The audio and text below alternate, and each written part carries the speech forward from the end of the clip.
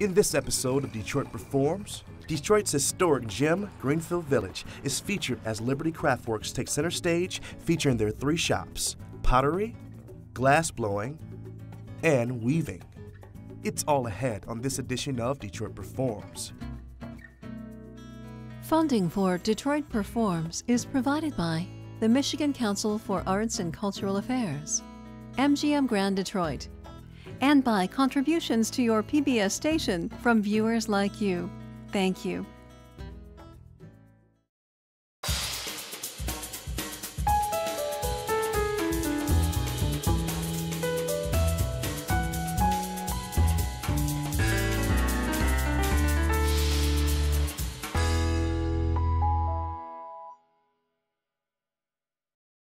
Hello and welcome back to Detroit Performs. I'm your host, DJ Oliver, and today we have a very unique show for you.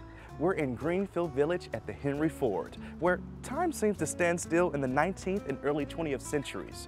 During this period, there was beautiful traditional art, and then there was functional art that just happened to have beauty of its own. Functional art is where Liberty Craftworks comes into play. We'll take you to all the different shops at the Liberty Craftworks throughout the show. But first up, let's check in with Senior Program Manager of the Henry Ford, Tom Veritek, to show us what Greenfield Village and this area has to offer.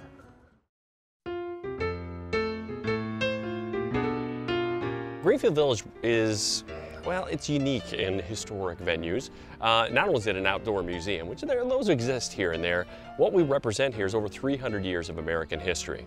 That means you might find a building from the 1600s or all the way up to the turn of the last century, even up to the 1930s, you'll find at Greenfield Village. Liberty Craftworks in particular, though, you're really looking for a sweet spot in the late 1800s at a time when, well, medieval craftsmanship sort of transforms into an industry where pottery, glass, tin reach outside of their immediate communities and are suddenly found as a regional, even national business. This is sort of the industrial neighborhood of Greenfield Village, and it really fits what Greenfield Village was intended to be. And I think the best way to really talk about that is when talking about Henry Ford. Henry Ford is a guy who was the chief engineer for the local power company. He worked on steam engines. He knew where stuff came from. Ford had a moment when he was 19, he took apart his neighbor's steam engine and put it back together again, and the machine worked. And he said, you know what, when I got a hold of that machine, I got a hold of myself. I learned more in that moment than years of textbooks. So he set up Greenfield Village as a place where people can interact with history, actually touch history. Liberty Craftworks tells the story of where things come from. Sometimes this generation and even future ones are getting a little further and further away from actually making things and actually seeing how things are made. You know, stuff just doesn't come from the store. It comes from people's talent, their hard work, their vision, and their design. And we demonstrate that here every day, whether it's in tin, pottery, glass. There are daily demonstrations to see how things are made, and even a few hands-on opportunities so you can try it yourself. Our year-round operational shops are the pottery shop and our glass shop. They have full-time employees, and they make up to over 10,000 items a year in each of those shops, and we actually sell those in the stores. Now, another shop that also supplies the stores to a certain extent is our tin shop. So they're go ahead, they're producing stuff, but we don't have the year-round full-time staff that we have in the other shops. We also have a print shop, a weaving shop, and we also have a series of mills. What's really cool is not only are there buildings and processes centered around this mill pond that's behind me, there is a community of artists that contribute not only their hard work, but their talent and their vision to what they're doing, and with that comes an amazing passion towards what they're doing. One of the really cool things I think for an artisan here in Liberty Craftworks is, since we do show production pottery and production glass, production tin, very few places are doing that. And what I mean is that each item is exactly the same coming through, just as it would be in a production shop 150 years ago. Greenfield Village represents 300 years of American history, and it represents it in a way that, well, it's the sights, the sounds that represent that history. And I think a lot of people, whether they're here to hear a long historic lecture about something, read a label, well, sure, we've got that. We can tell those historic stories. But nothing compares to hearing the sputter of a Model T engine go by.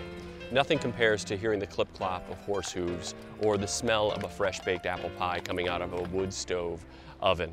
Those are things that, well, like Henry once said, you can't learn out of a textbook. You have to be here, you have to experience, you have to be immersed into it. So again, whether it's seeing things being made, smelling them being made, hearing it or just being in the environment, there is a sort of not only an educational quality, but I'd argue even a rejuvenating quality to Greenfield Village.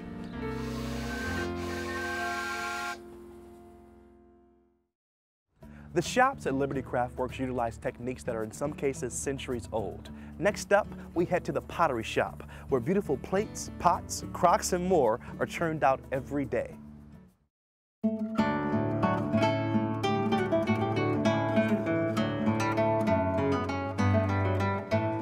How are all of you? Good. Good. Welcome to the pottery shop. I think one of the most important things that we try to give people when they come and visit the pottery is a sense for those traditional techniques that were done to create the pottery itself. So a potter started with this, and he made, or she made, the shape. Then she passed it off to me, and I sculpted the little bird on the nest up at the top. And then I passed it off to Anne, the other decorator here, and she did all of this wonderful slip trailing. It shows another dimension of what it was like to live back then. Like, people didn't have supermarkets, they were growing all their own food, they needed to preserve it for the winter so that they had enough to eat. And ceramic crocks and bowls and that kind of thing were very important for that process. Particularly crocks, that was probably the single most important piece that potters would have made back then. People could use that for pickling vegetables, for salt curing meats. They often came with a couple of bands right around the top that you could use to attach a piece of cheesecloth to keep debris out of it. So everybody would have had ceramic ware in their homes. The potter was a very important part of any community. It's become more of an art form, you know, in the 20th century and the 21st century, so we kind of don't realize that at one time this was really actually a very important service that potters provided. We're trying to convey the types of things that they would have made back then, and we're doing it in much the same way that they would have done. We do take advantage of some modern equipment. We've got electric wheels, we've got, natural gas fired kiln, which they wouldn't have had back then, also electric kilns. But what we're really trying to preserve is the type of ware that they would have made. And if you guys feel the inside of these yellow plates, you can actually feel the carving that's been done in there. And that's going to be different from our other main decorating technique. This is called slip trailing.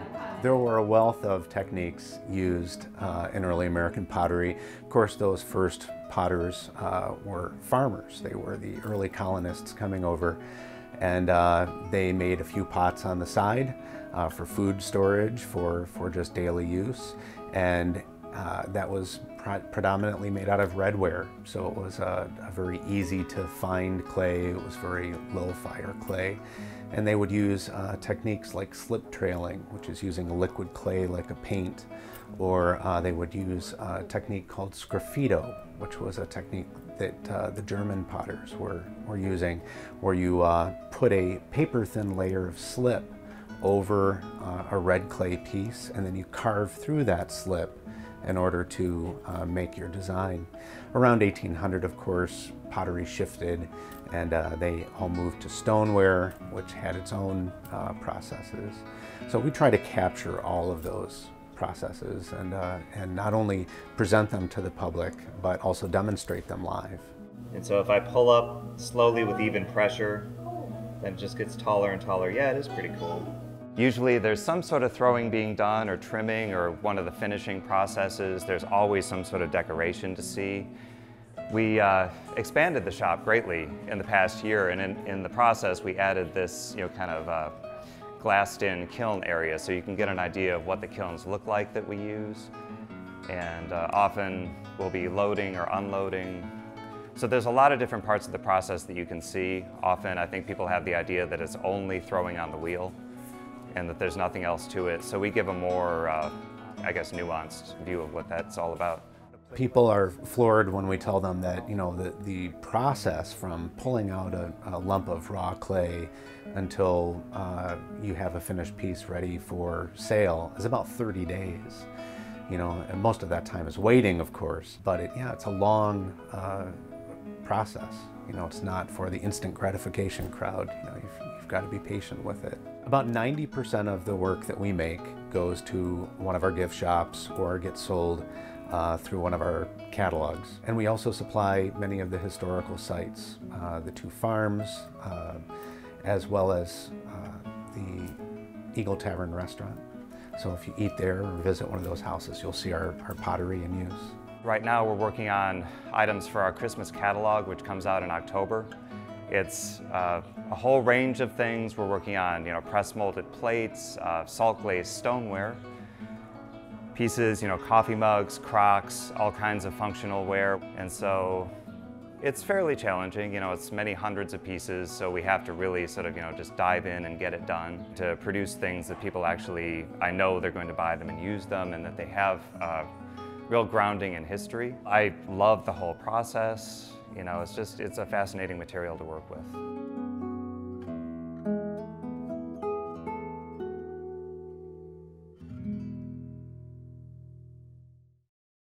One of the most popular attractions here at the Henry Ford is where I am now, the glassblowing shop. Must have something to do with the way the glass melts down into an almost honey-like consistency. I could watch this all day. Let's take a closer look.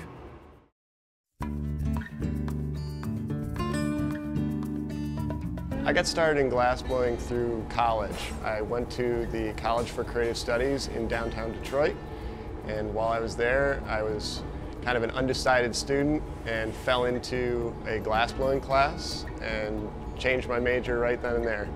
The spontaneity of the material really lends itself to the fluidity of being creative in the moment. And that's what really drew me into working with glass. What we do here is we create early American historical recreations.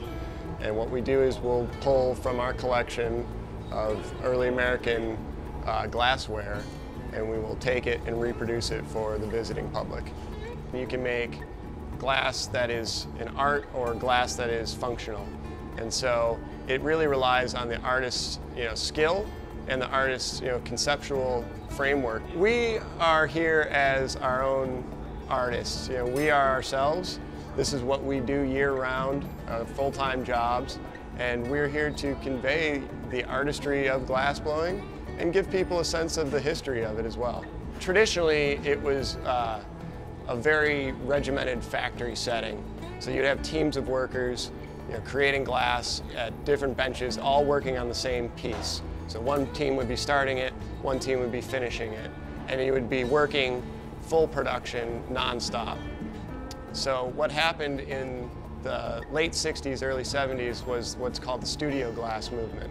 And it was really the change in direction for private artists to get into glass making. And it became a smaller scale, working in private studios, making artwork more than just traditional functional work. What we're working on is what's called the lily pad pitcher. It's an early American design produced about 1835 to 1850 in New York. And it was traditionally one of the first American designs that came truly from America. Historically, what would happen was the glassmakers would come from other countries and they would bring with them their own designs.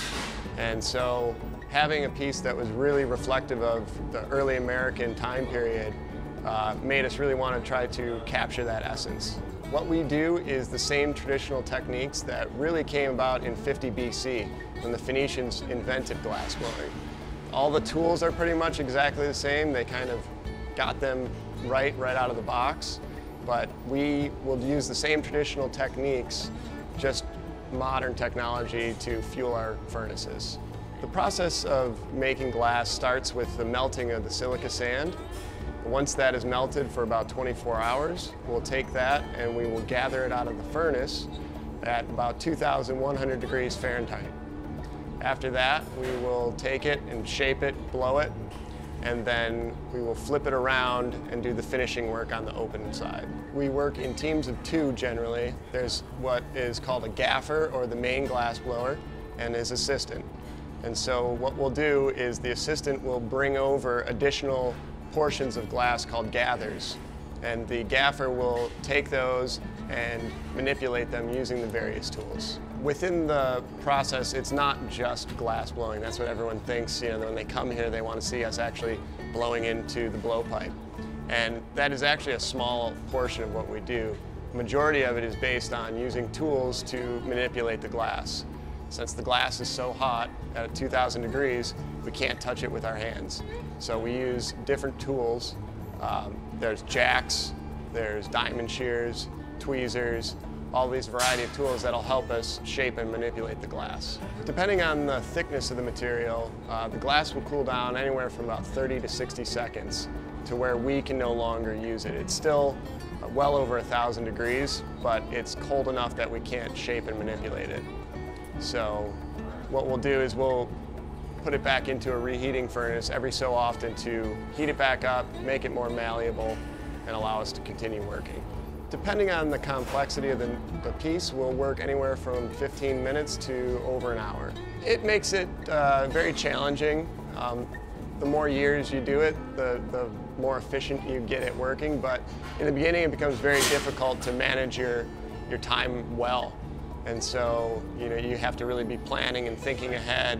When we're completed the glass blowing process, we will take it and we will break it off of the punty rod and we will put it into one of our annealing ovens. It's basically a big electric kiln and it's set at 900 degrees.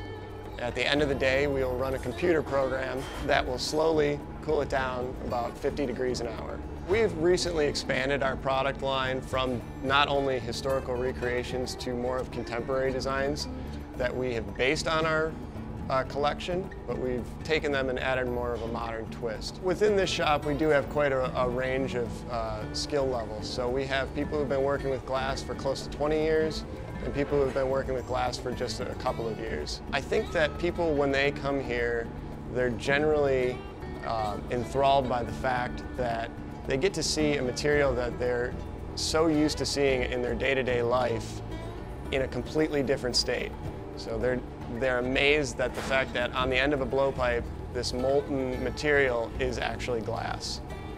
And constantly you can hear people amazed that we're cutting through it. You're cutting glass with a pair of scissors. And so I think it's that concept that they don't really get to ever see the material that they're used to in a different state. I think it is important that we keep this tradition of handmade objects alive because for that fact that everything today is so mechanized.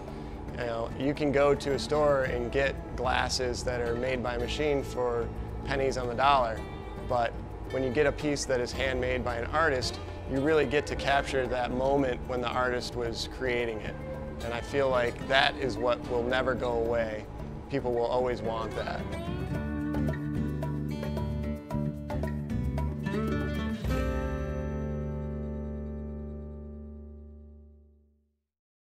Woo! Did you see how hot it gets? I was burning up. I had to get out of there and make my way over to the tin shop, where artisans are carefully crafting mugs, hurricane candle holders, and more using all hand-powered tools. And next up, let's check out some upcoming events happening in and around this community.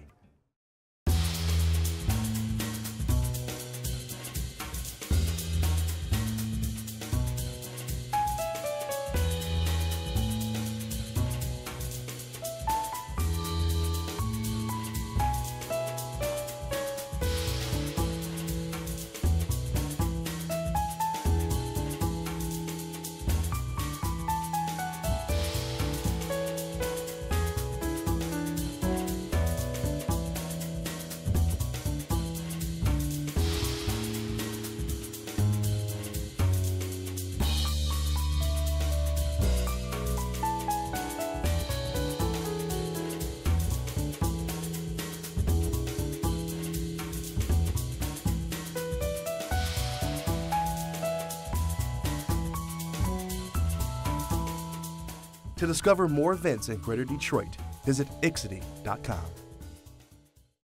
I have reached the weaving shop, where the talented weavers are filled with fascinating historical knowledge regarding this craft. Here's Richard Jerian to tell us all about it.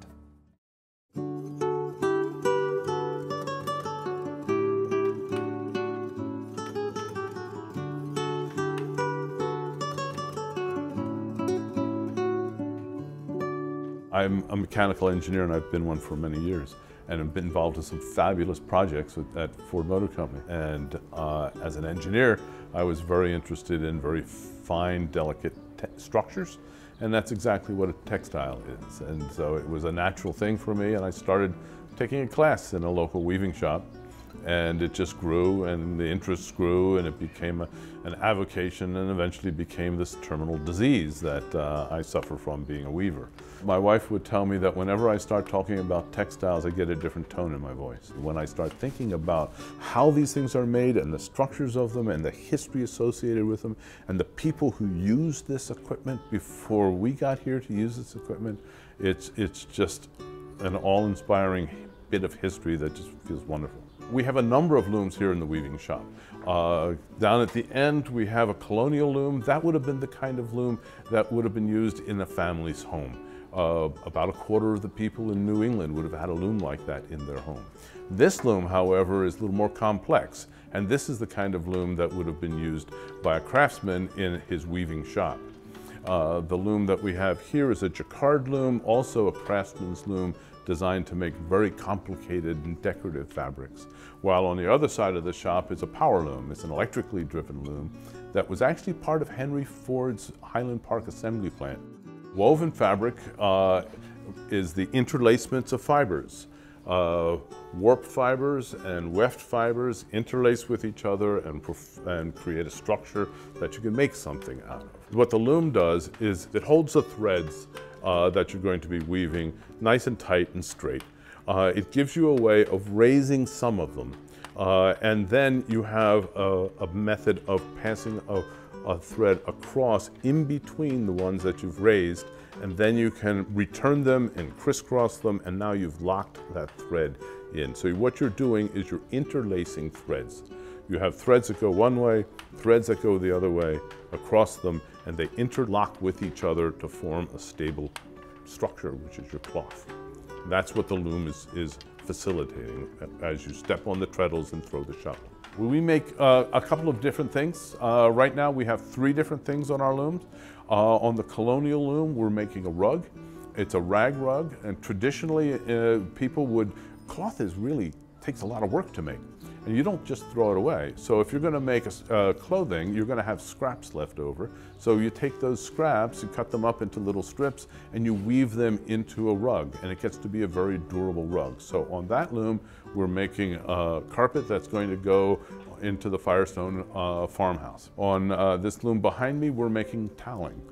This is all cotton towels, and they get used in the buildings in the village.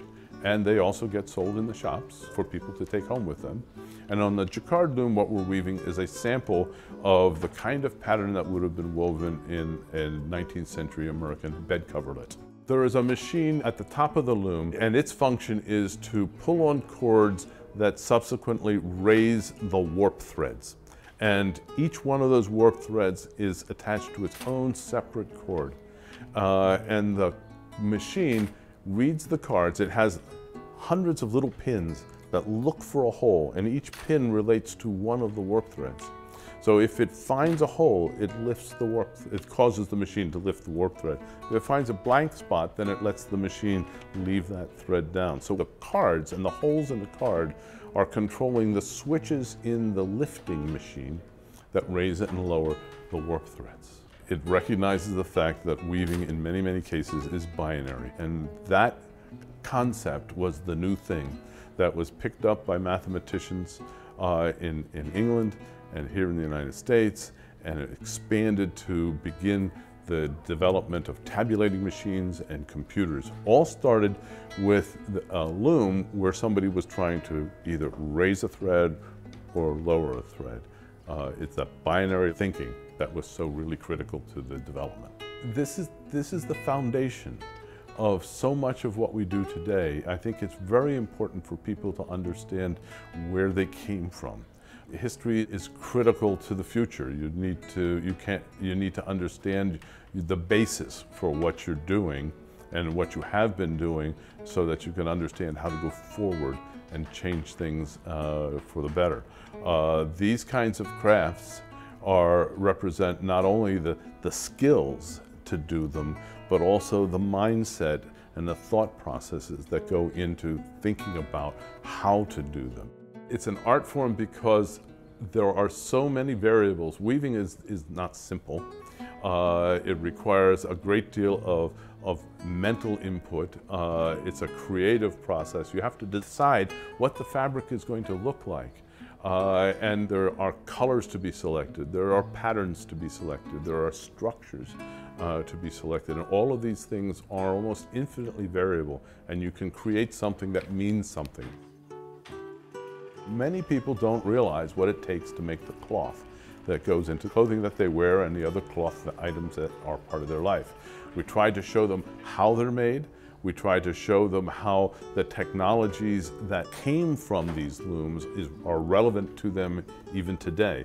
The jacquard loom makes use of punched cards to control the loom. Those punched cards were developed in 1803, but they eventually became computer punch cards, and they eventually became the binary kind of data storage that's in the cell phone that everybody's carrying around. So we try to connect this historical information and these artifacts with their lives today so that they can get an appreciation of what they have and where it came from.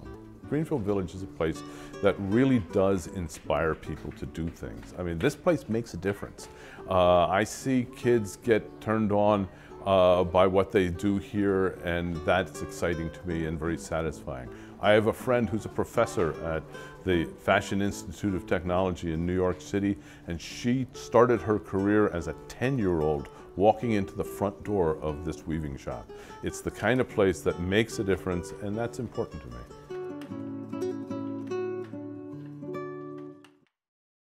You mean to tell me a loom is responsible for a binary code? That is crazy. Just one more incredible thing I've learned today here at Greenfield Village. Well, that wraps it up for this edition of Detroit Performs. I'd like to thank Liberty Craftworks and the Henry Ford for having us out here today. You can learn more about Liberty Craftworks and all the artists you'll find here in Detroit Performs by visiting DetroitPerforms.org, where you'll find featured videos, blogs, and information on upcoming arts events. Also, check us out on Facebook and Twitter. Until next Tuesday, get out there and show the world how Detroit performs, y'all. I am DJ Oliver. Thanks for watching, guys. Funding for Detroit Performs is provided by the Michigan Council for Arts and Cultural Affairs, MGM Grand Detroit, and by contributions to your PBS station from viewers like you. Thank you.